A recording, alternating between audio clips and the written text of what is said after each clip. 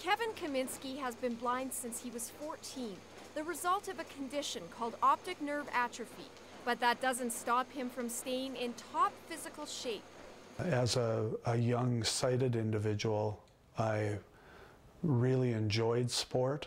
To a certain extent, I guess I defined myself in that sport arena. Kaminski says when he lost his sight, he thought he also lost the opportunity to play sports. But then he was introduced to an organization which he credits for changing his life.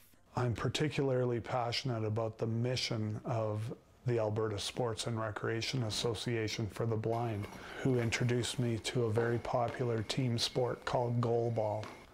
And I had the opportunity over a couple of decades then to evolve into being a goalball athlete and enjoyed it very, very much and benefited very much.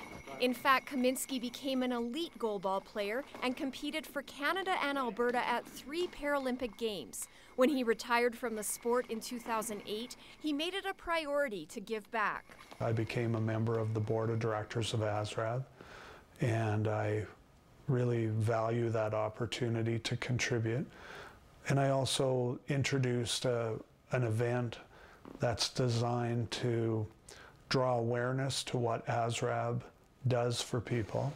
That event is called Sight Night, and it's an outdoor run and walk that happens each November in the dark.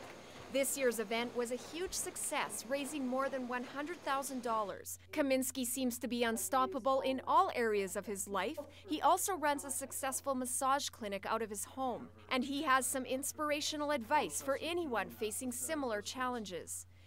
If you're disciplined and work hard and are positive, you can have a very, very good life, and I certainly feel that I have.